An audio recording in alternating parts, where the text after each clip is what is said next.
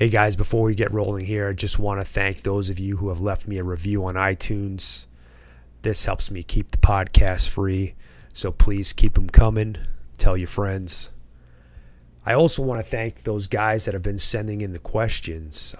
This is what this podcast is about. It's about getting you the info that you need to help become a better hunter. Now you can actually go to my website, interviewswiththehuntingmasters.com, and click on the Ask the Pros section. And you can send me your questions there, and you can even suggest a guest.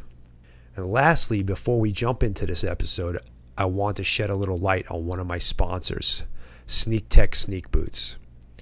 I've been wearing them now for several years, and they've really upped my stalking game. I'm not a very sneaky person, and I find that extra added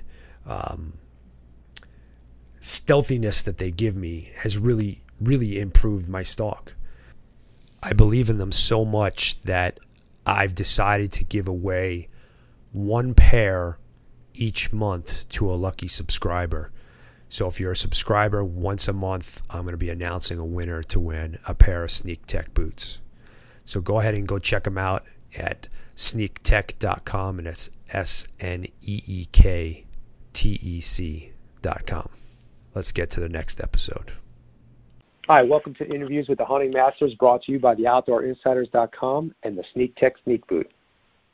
This week, we're talking to a buddy of mine, John Huber, and he owns Huber Concepts, and they build or they engineer, I'm going to say, triggers for precision shooting, muzzle brakes, bipods, and a number of other things that are designed for long-range shooters and competition shooters and hunters that want to up their game. How you doing today, John? Hey, we're doing real good. Trigger guys ready for some information that I think anybody that hunts is very accuracy-driven, whether right. You're 100 yards out or 1,000 yards out. We're finding the trend to be able to do longer range shooting than most of us experience. Can you tell us a little bit about what you do? I'm from Wisconsin, and most of our deer hunting occurs under 100 yards. So there's very few long-range aspects that you can get to around the state. But what I think can be improved in most hunters' aspects, you have to remember that it's physics, or ballistics is physics, and half of your mathematical equations are in time. All right. With that being said, you have to be, in order to be a good ballistician first, you have to be good with your mathematics. And that's where a lot of the performances are driven to improve the function of the guns within not just mechanical standards, but mathematical standards, something that you can program in and exactly find your point of impact at 100 yards. And we're finding that improvements in accuracy are going well beyond 1 minute of accuracies at 100 yards, 1 inch, down below a quarter minute of angle accuracies, down to the level of arc seconds angle of accuracies. But in the whole scheme of things, when you're out hunting, and it's happened to me, I hunt deer up every year. A couple of years, the only time that I saw a deer was for a grand total of 4 seconds. Okay? So that means time comes into your realm of function on your firearm real quickly. And most of the time, they tell us, like in the military, it's 95% boredom, sitting in your stand or scoping your area out, punctuated by moments of stark terror. You get buck fever, and that deer is so close that you don't have any control of your physiologies, and you start shaking. Okay, so time relevance comes into play extremely important. You can put all the money you want into the best gun, the best bullets, have a good zero on your gun, know how to maybe make adjustments for range.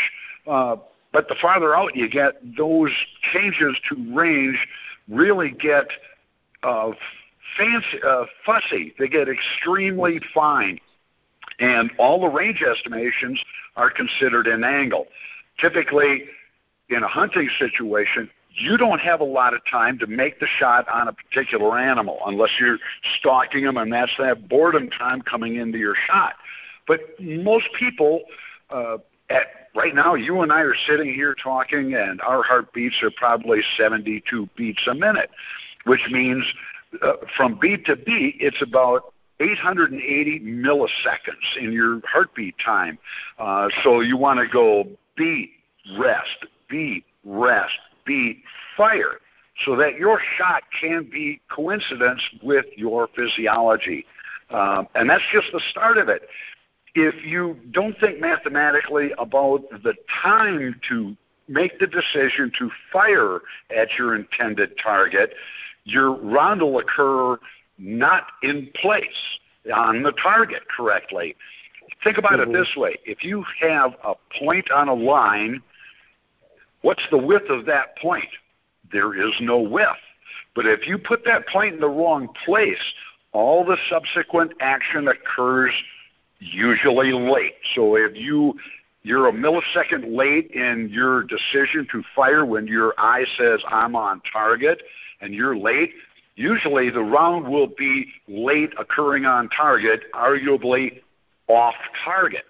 So instead of thinking 1 second at a time, and we meter our entire lives on time, but we really don't understand how to choreograph it to our benefit. You have to time a car engine. You can overclock your computer, you know, John, but nobody thinks about the small time increments coming into that moment to make the decision to fire. It amounts to milliseconds. The rest period of your heart, for example, if the whole beat cycle is 880 milliseconds, the rest period is arguably under 200, under a quarter of that time frame. So that says you have under 200 milliseconds of your heartbeat to find a moment that your platform is stable to say, okay, I'm on the target, my heartbeat's at rest, fire now. It's a very small window. Here's where it gets complicated. Your eyes are sending the information changes instantaneously to your brain, and it takes a few milliseconds to make that decision and send the signal to your finger to fire. All right?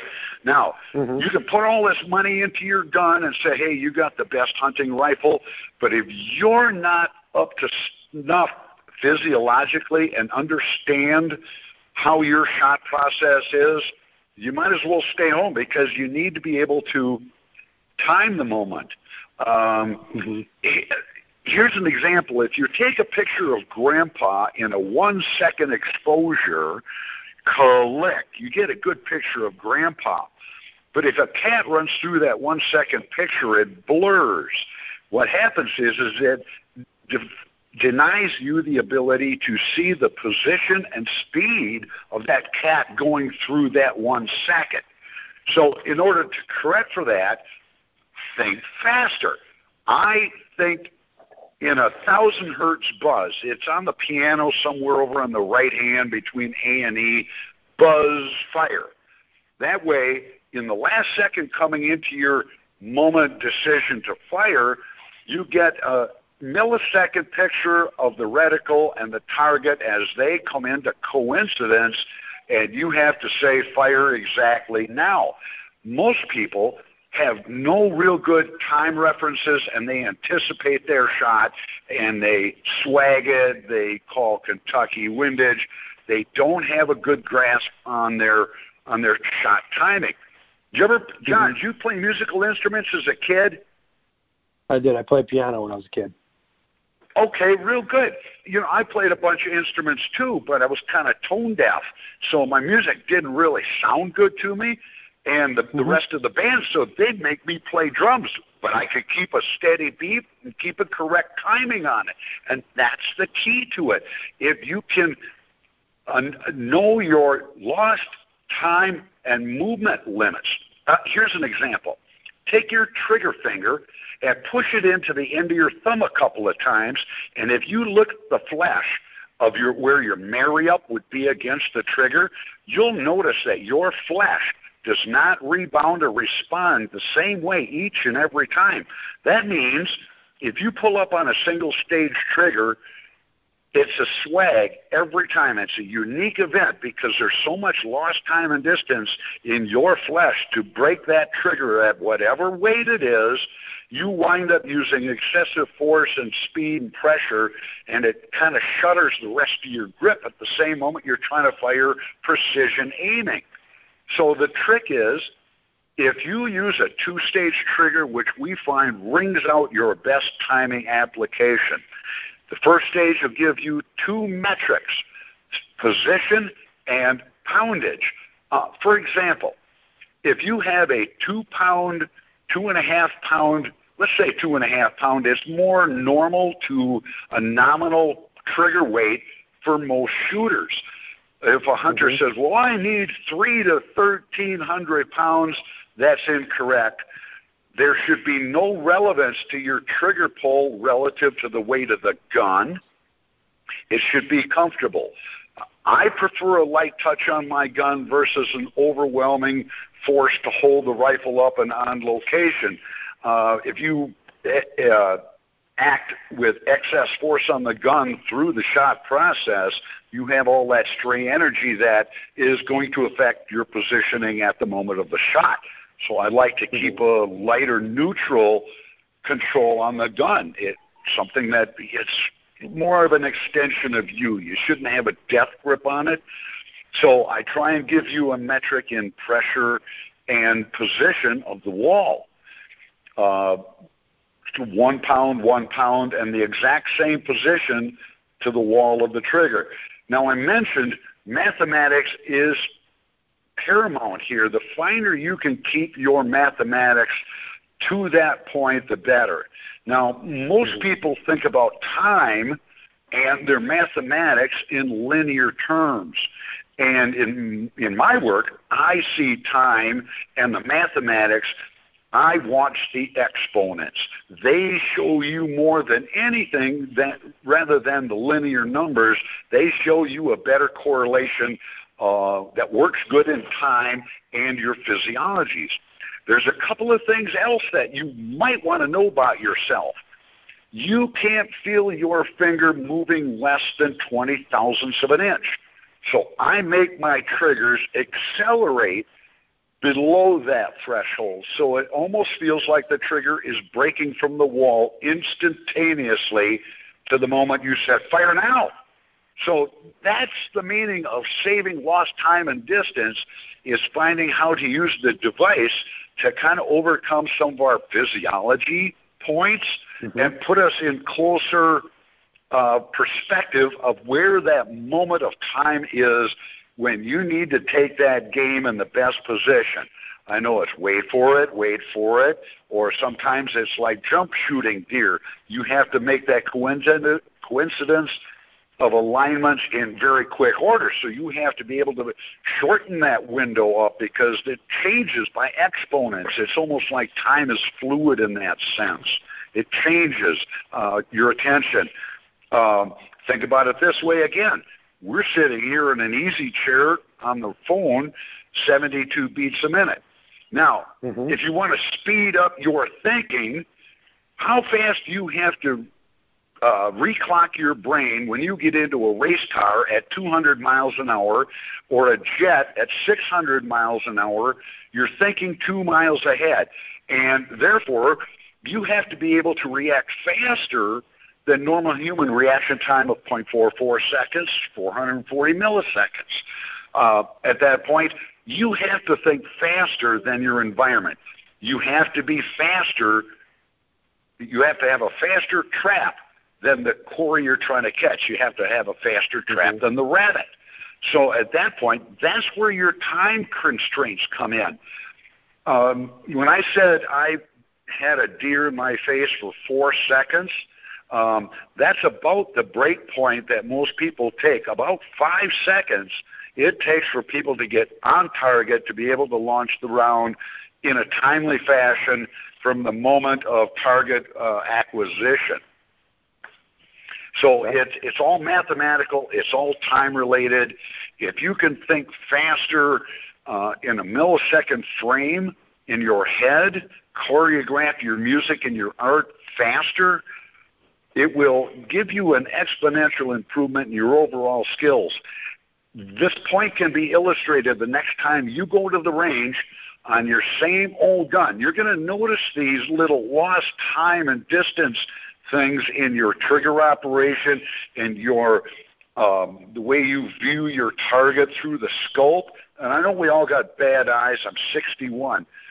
But this method of time constraints and thinking improves everything around you. You know, we get postured on time every single day. We get commercials every 21 minutes out of the hour to say, hey, this time allotment is making you pay attention in certain ways. So you get a very good handle on how long these commercials last and how much of your program you're missing out on.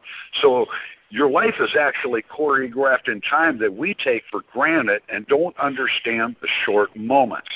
Now, getting back to the physics of all this, the laws of physics are very unbreakable. They're very they're easy to understand once you get there. I think they're better off than the laws of man in that respect. And if you apply the proper laws of physics, you can do just about anything. Our triggers, I use exponents and rotations, and it's highly mathematical in the connection to the mechanical part of it. It's meant to be the last interface between you and your gun to make that time call.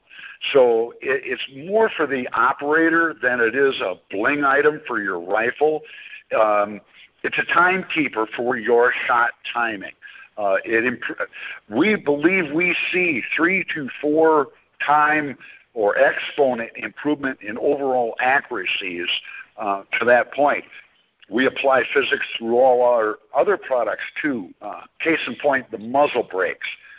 Muzzle brakes before we get into the muzzle brake, John, let's talk about your trigger here for a second. So the couple of differences about your trigger, I mean, obvious stuff is it's a ball bearing trigger, right? Yes. And a dual stage trigger. Well, let's tell people what a dual stage trigger is. A dual stage trigger, as versus a single stage trigger, you have to first feel the trigger, and usually it breaks in about 30 thousandths on a single stage trigger. But most people don't have sensation below about 20, so they keep the safety aspects set just above that. So just as you're ready to break on a single stage trigger, you're going to feel some motion on that trigger just as you break the shot. The idea of two-stage is to get you your perspective of the trigger so that when you're at the wall, when you want the bone in your finger to move 10 thousandths, you want that trigger to move exactly 10 thousandths. Minimize lost time and distance in the marry-up where you have full bearing of the trigger on the finger on the trigger. And I use the exponents. I use rotations in the design. I don't necessarily use levers as such or bell cranks as such. It's mostly using circles and the exponents that are derived, heavily based in calculus where you have to worry about the differential, which is the wall. We keep our walls very well defined. We have a chart that we put out. It's produced by a Dvorak instrument that's computer coupled. It incorporates a stepper motor, a load cell, a timer, and the computer capacity. So we can actually control the form of the trigger, the exponents of how it functions, rather than the linear terms of weight and distance. We get better control. It's easier to make corrections for the particular shooter. We can cover a wide range of very personal aspects about this. I've produced on the same iteration in single stage as low as .271, a quarter-pound break, single stage, very short, very light, scary. And we make our two-stage aspects as low as 1.5 pounds. Now, I picked that number because most humans lose the perspective of a differential, a change in their weight pressures under 1/2 or 3/4 pounds.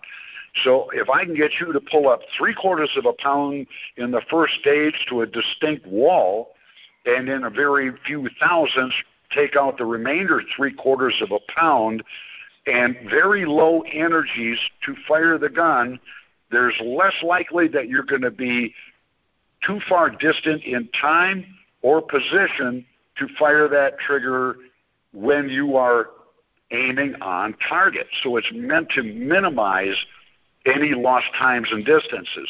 The trigger actually does accelerations internally to break faster than you would feel.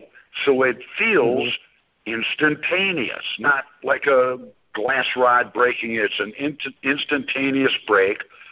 And we ask, where is the reticle on the target when the shot went off? And you can dry fire to see that moment every time you practice with your rifle or your gun.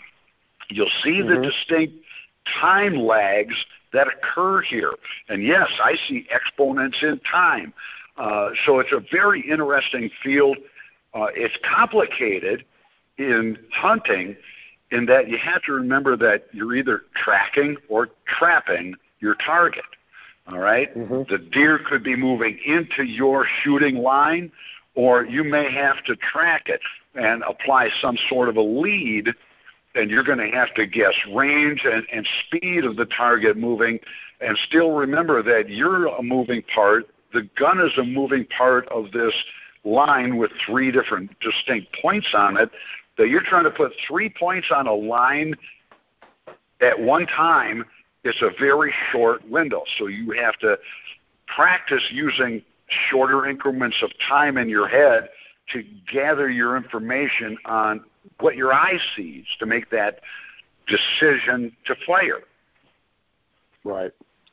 So this honestly is like way, way over my head. But what I know is that I installed your dual stage trigger, and I have a 2.5 pound trigger on my rifle. And I purposely didn't put it, when I first built the gun, I purposely didn't put it in right from the get-go because I wanted to see what the difference was between my stock 300 rem trigger to going to this, to having the dual stage trigger. And okay. I mean, night and day difference for me. And that's all I needed to know. You know, I didn't need to know how and why and how it worked. But I have you on here, obviously, today because I wanted you to explain, and you've done so in a very detailed manner of how that works and why it works and why it makes those differences. Is there, since we're talking about trigger pull and you're talking about timing and everything else, and how the ball bearing and the dual stage, how it speeds up your timing and allows you to actually hold, you know, to get the points on, so to speak, on the line faster, or at least more lined up. Are there drills or practice sessions that you could recommend to somebody to further improve what your triggers are already doing? Does that make sense? We try to put as much of the technical and illustrative stuff on the website. The reason we don't have it adjustable, you can say, hey, can you make the adjustments? Absolutely. But the problem is everybody's thinking linear, and the adjustments we make are in form, and that's where we mess with the exponents in there. So I would think if you can understand, in the military they used to tell us it's 95% boredom punctuated by moments of stark terror. Okay, in that respect, you train 95% of the time when you have to react for 5. Okay? Right. I remember hearing a question that was directed to Wyatt Earp way back. The question was, how do you define or how do you think is a fast gun? And Wyatt Earp, he said, well, most people are driven by fear to be fast. The guy to watch out for is the one that practices and does everything succinctly identical each and every time, and he does it in time. You can't beat him because he practices. He understands. What you have to do is you got to look at scales of resolution. If you go through your life looking at the clock, and you watch the sweep second go 1 second, 2 seconds, 3, that's your time reference frame. If you can improve your reference, like grab a gear, think 1,000 hertz in your head, reclock your brain to think faster. One of the PRS events that I thought addressed the time constraints really good was you had to go from standing to prone and make one shot on a target at 100 yards. The time constraint was you had to do it first in 10 seconds, then 8 seconds, then 6 seconds, then 4 seconds. And I found out that the breakdown in people's timing was about 5 seconds. So most of the people would either get down, make the shot in 10 seconds, they get down and they'd hit the target in 8, they'd get down to 6 seconds, they get down, make their target in time. But when they went to the 4 seconds, they couldn't put it all together to acquire their target in this motion and the time sense.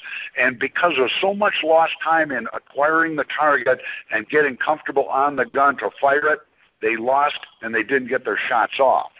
So it's a matter of how you practice your timing in your proficiency of your overall, your physiologies. I do monkey drills, bend and thrust, ready, begin. I practice snapping in from prone, sitting, and offhand with the heaviest gun I can hold up and try and let that muscle burn in. That's all muscle memory. That's about the meter of travel that your brain has to send a signal through when your body is saying, hey, I'm holding the target in your offhand position. It says, okay, only the trigger finger fire that round now. And it all has to work together. To me, like I say, with any gun, you can accommodate for some of those lost time and distances, but it's usually in anticipation of that as a result, and you're close on target. But the better you can get at how well you can hold in an offhand for a long 2 or 3 minutes solid before you got to put your arm down and take a breather for a minute. But you'll find that after, I'll do it 15 minutes 3 times a day. I'll do my calisthenics, and I'm 61. Now, the real benefit is I take a lot of this information forward from 40 years ago when I was in the Marine Corps, Army Reserve, National Guard. I taught hunter education, and I found that if you use all of these things, it will accumulate and improve your shot discipline. Up until now, I had been mostly sponsoring range officer, spotter, scorer, and different functions on the ranges. And, yeah, I even had time on tanks. We used to shoot 4,000 to 10,000 meters. So it's differences in the external ballistics, but you're still hunting. Some of the same basic functions still apply to what we do hunting game animal that we want to eat, right? And with that, in respect, it's It's how you practice up. I believe with time, coming into your next deer season, you're going to be fully prepared to, when you get out there, instead of going home and drinking beer for the previous 6 months, you go out there and you practice your stuff, and you're in the right place at the right time, and everything's working the way it's supposed to be. You choreograph your art, but it takes practice. You have to build it into yourself. Last year, not only do I try and send triggers out to various shooting teams and individuals, which national champions have been coming out of the woodwork lately. Holy smokes, they're taking advantage of the trigger and the knowledge of it. Last year, I was able to prove it for myself. I actually entered 2 months in a row in our Wisconsin Precision Rifle Steel Challenge. We shot targets from 300 to 600 yards. In June last year, I finished mid-pack with people half my age. Some of them are other good shooters, but I was mid-pack on about 30 shooters. I also had a stage-high score, which means I beat everybody on one stage. Well, I went back to work being real happy, and the next month I said, I'm going to enter again, except I didn't do so good. I failed to do one thing that's critical. For an event or hunting, you absolutely have to have a good zero and know your bullet velocities. If you don't know those two things, all the mathematics, all the preparation that you've done to get there will fail you. So by all means, have a good zero, practice, and you will succeed. Cool. Well, I want to get into your muzzle brakes a little bit. Why don't you give me like a dumbed down version of why the physics behind muzzle brakes and why they work, and then tell me about yours specifically. Okay, very good. Muzzle brakes are designed to cover a number of different things that, because of a firearm, a lot of it's the concussion or report that they want to minimize, the sound reduction. The primary purpose is to reduce recoil or minimize the flash. On the bigger calibers, recoil can be fierce, so you want to find ways that can minimize that. A heavier gun minimizes recoil. But additionally, what they're trying to use a muzzle brake for regarding recoil is to use some of that spent gas to abate the recoil as a function of the gun. There's various levels that they perform. Same thing goes with flash hiders. The concussion that you feel depending on if you're using a brake or a straight muzzle or a big caliber, the concussion against your face can be extreme. In tanks, we were evaluators. We had to be outside the tank when the main gun would go off, and the concussion was just horrendous. But that energy is all meant to reduce the recoil. The problem is there's secondary side effects on all this, and it's still all physics. Okay? So, say on an M16, you want more effect off the flash hider, but if you want a suppressor, it's pretty good at recoil abatement, but very good on sound reduction. Mm-hmm. So, but relative to traditional muzzle brake, basically, so I just want to, what you said in a very technical way, is basically uses the gases from the bullet or from the cartridge to pull the gun back forward to minimize the felt recoil. Is that correct? Partially right. It's not meant to pull back on the gun. It's meant to reverse the effects of the recoil going rearward, kind of like putting on air brakes on pulling the gun forward. Yeah. But the problem is most of these brakes don't vent or port in a way that is as effective as it could be. When you really think about it, once that bullet leaves the muzzle, you have a cartridge powder charge that's 40, 50, 70 grains of powder, which starts to come up on about the measurements of your projectiles. Huge amounts of powder energy. Now, once the bullet leaves the muzzle, that residue energy is at full power, and it's at full velocity once the bullet breaks the muzzle. So you arguably have a gas column coming out like a blowtorch at 2 or 3 Mach levels, faster than the bullet is momentarily. What I want to do is take the entire gas column, direct it through the brake, take all the energy I can to keep the brake and the rest of the gun from going anywhere. I want it to be a positional stabilizer for the entire platform. Now, the muzzle brake doesn't do a darn thing until after the bullet leaves the muzzle. But while the bullet's in the gun is when you get the recoil. So what I see using our brake is the recoil, once you fire it, the recoil starts pushing back. The bullet leaves the gun, and the brake takes that energy, and it's like putting it against a 4 to 6 inch square parachute that you're directing that gas column against. Most brakes out there do not control the pressures and the velocities in the same way. We try and use both the pressures and the velocities to keep the position of the gun and therefore the muzzle where the bullet's going from. The last inch of your muzzle is the most accurate part of the gun. So you have to make sure that the round is going in that same line.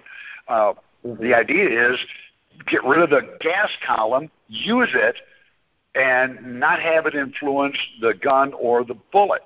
So we've done that in such a way where by the time the bullet leaves the end of the muzzle brake, there's no gas column following it out the end. Everything goes to the side.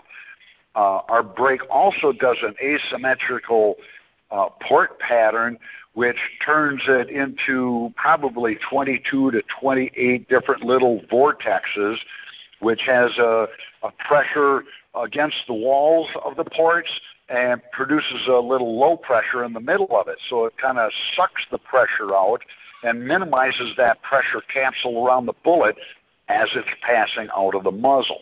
So this way, you can, in very quick order, eliminate that entire gas charge potential that's acting against the gun. Here's an interesting note, John. Most gun barrels are burned out in 5,000 rounds-ish. Okay, you could shoot it longer, you could burn out barrels in shorter time. Let's say your barrel burns the accuracy out in 5,000 rounds. The round only takes 1.5 milliseconds to get out of the barrel toward your target. That means the life of your gun barrel is 7.5 seconds. Or go buy a new gun barrel. Okay? So gun barrel, scope, and your shot timer are the most critical things in any of your applications, be it hunting or target. You have to have a good barrel, have to have good mathematics and ballistics. You have to have a good scope for your eyes and a good trigger. And you're pretty much guaranteeing yourself you're going to hit everything you shoot at. As long as you do the right thing. For sure. So cool.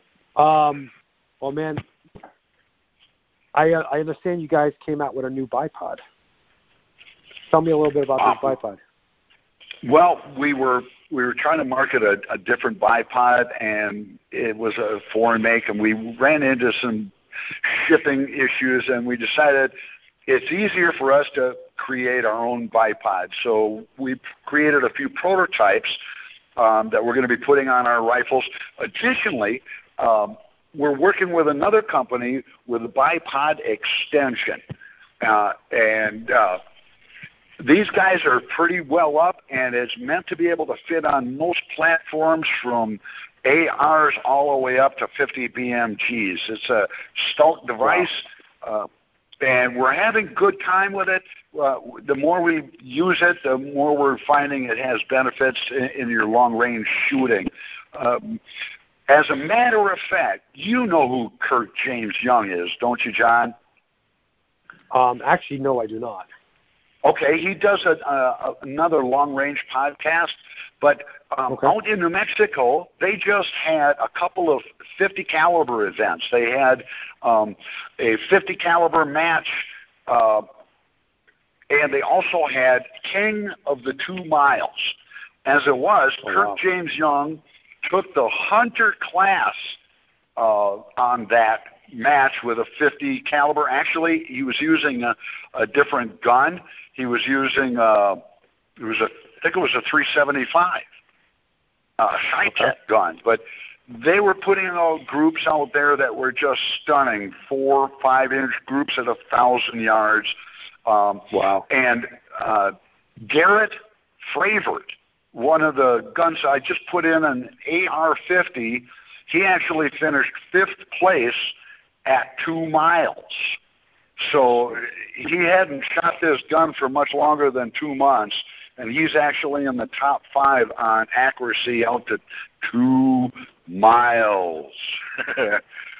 Crazy. It was an interesting event. I could do that with my bow.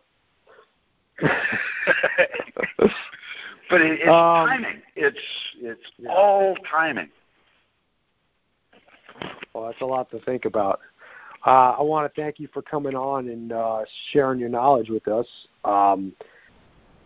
If listeners want to find out a little bit more about you, where should they go? HubertConcepts.com is our website. We also have a really good YouTube channel. We're also a good part of Rex Reviews. We were just down in Dallas, Texas for RX-17 and giving some long-distance shooters a real good seminar on the technicalities of long-range hunting. So we really enjoyed it, except for the high heat in Texas. But we're finding out the ability to be able to shoot longer and farther is first in everybody's head. They want to be able to hit their targets as almost out to the point where they can't see it anymore. But this is really cool. They're finding a challenge they can actually meet. So this is all good.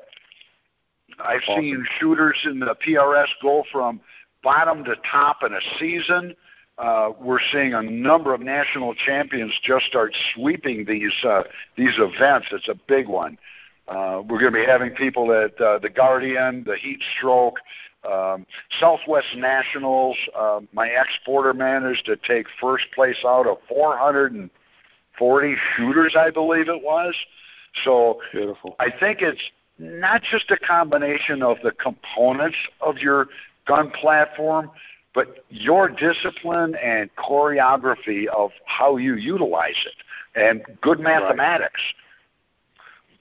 Absolutely. Well, awesome. I want to thank you again for coming on, and I'm sure I'll talk to you guys soon. Say hi to Diz for me. Absolutely. We're always entertaining people's requests on variations. We've done a number of military surplus rifles, both single and 2 stages, so I'm well aware of the different variations that can be applied for people's necessities. One new thing that we found out, we're trying a couple other things with the ARs and translations into other rifles, which is proving to be very interesting. But the whole thing is we're moving forward to better appreciate the user's enjoyment in this sport and discipline. It can only get them to hunt better, more humanely. Improve the chances of his shooting success and coming back with a smile and a ton of meat.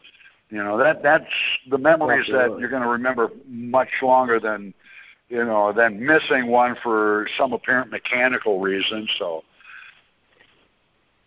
for sure. Well, thanks a lot, John. It was good talking with you. And I will talk to you soon. I look forward to see what else you guys come out with. Have a good one. Oh, it's going to be revealing in very short order here, so stay tuned. Awesome. Hey guys, thanks for tuning into this episode.